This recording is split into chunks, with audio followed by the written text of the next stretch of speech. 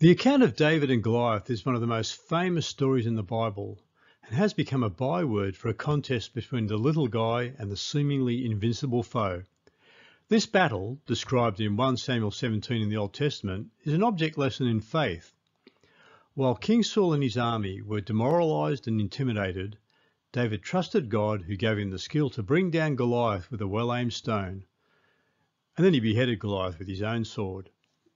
This battle is also mentioned in the Quran in Surah 2.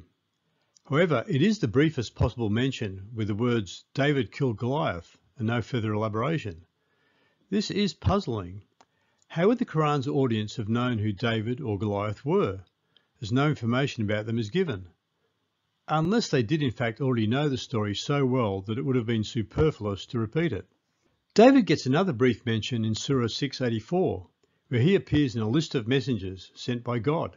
Next, in Surah 21, the Quran's audience are told to remember David and Solomon and their judgment regarding a field into which some sheep had wandered. This is doubly curious. Firstly, there is no similar story in the Bible, so there is nowhere else to look for explanation about the details of this case. But secondly, it does seem odd that the two greatest kings of Israel would be remembered for sorting out some wandering sheep. I guess it must have been a very complex problem. The same passage speaks of the hills and the birds celebrating God's praises with David. This is probably talking about the Psalms, where that kind of imagery is sometimes used.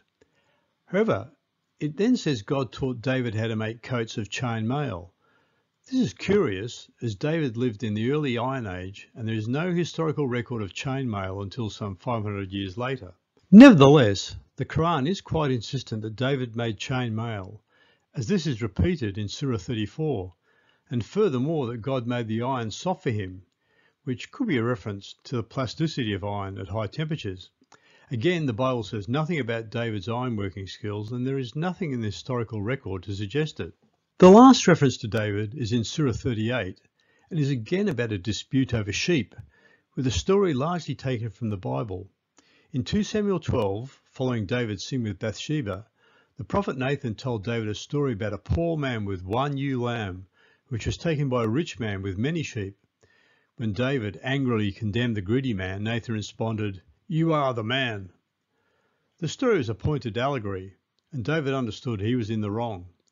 However, in the Quran, the allegory is presented as an actual case where David had to make a judgment about the men and their sheep. The two litigants climbed over the wall to bring their case, which does seem like storyteller's license. And that is all the Quran has to say about David. It confirms he was a messenger and says he was given the Psalms, but it does not tell you what he said. Muslims generally do not read the Psalms. The Bible, on the other hand, contains the Psalms, about half of which are attributed to David.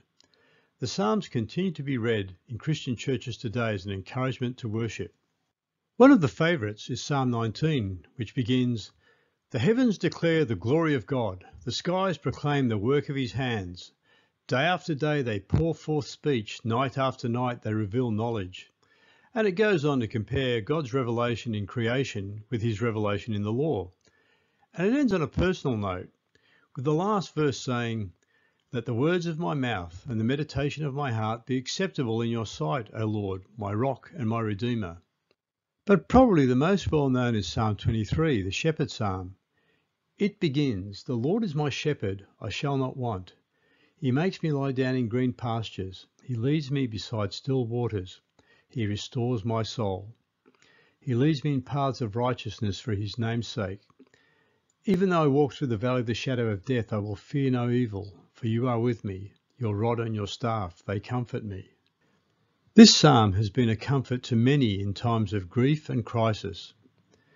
David did not worship a remote and indifferent God, but rather one who is like a shepherd. David had himself tended sheep as a boy, before his confrontation with Goliath and his rise to power and fame. Leading a bunch of sheep might not look as impressive as leading a conquering army, and some might say it's beneath God's dignity. But for David, the Lord was his shepherd, whose staff gave him comfort in the valley of the shadow of death. This theme about shepherds and sheep turns up a lot in the Bible. A prophet's role is not to sort out disputes about the owners of sheep, but to lead and care for the sheep. This theme is continued in the teachings of Jesus. He said, "I am the good shepherd. I know my sheep, and my sheep know me, just as the Father knows me, and I know the Father, and I lay down my life for the sheep." And he said a lot more about this in John 10. But while David called the Lord his shepherd, Jesus claimed to be that shepherd. So here are two accounts of David. One describes a man whose chief acts were that he sorted out disputes about sheep and made armaments from iron. The other, written some 1500 years earlier, is of a man who called the Lord his shepherd and whose psalms look forward to a greater shepherd in the future. Think about it.